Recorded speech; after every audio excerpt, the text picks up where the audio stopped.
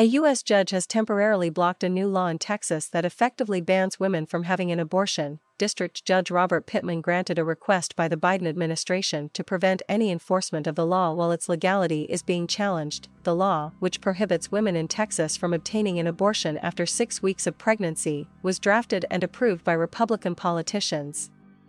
The White House praised the latest ruling as an important step. The fight has only just begun, both in Texas and in many states across this country where women's rights are currently under attack. White House Press Secretary Jen Psaki said. Texan officials immediately appealed against the ruling, setting the stage for further court battles. Judge Pitman of Austin wrote in an 113-page opinion that, from the moment the law came into effect on September 1, women have been unlawfully prevented from exercising control over their lives in ways that are protected by the Constitution.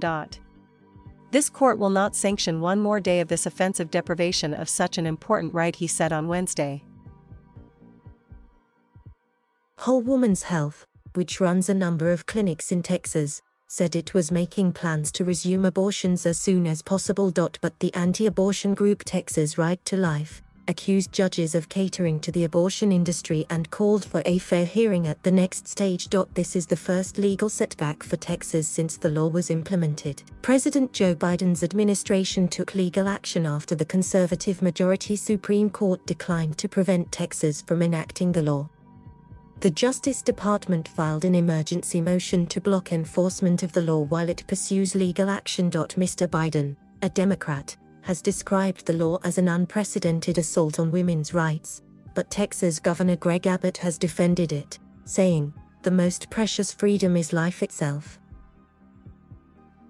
The Heartbeat Act bans terminations after the detection of what anti-abortion campaigners call a fetal heartbeat, something medical authorities say is misleading. This effectively bans abortions from as early as 6 weeks into a pregnancy, at a time when most women will not be aware they are pregnant.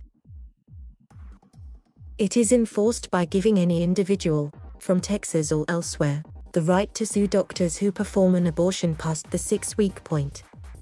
However, it does not allow the women who get the procedure to be sued. One doctor who admitted breaking the state's new abortion legislation has already been sued. Writing for The Washington Post, Dr. Alan Braid said he acted because I had a duty of care to this patient, as I do for all patients, and because she has a fundamental right to receive this care. Despite the injunction, some clinics remain hesitant to resume procedures as there is some uncertainty over whether they could be sued retroactively during the ban.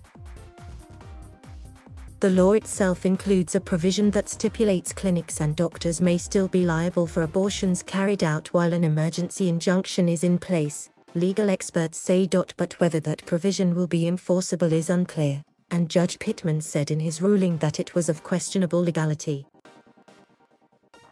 The threat of being sued retroactively will not be completely gone until is struck down for good. Nancy Northup, the president of the Center for Reproductive Rights, said in a statement. Thank you for watching. Please subscribe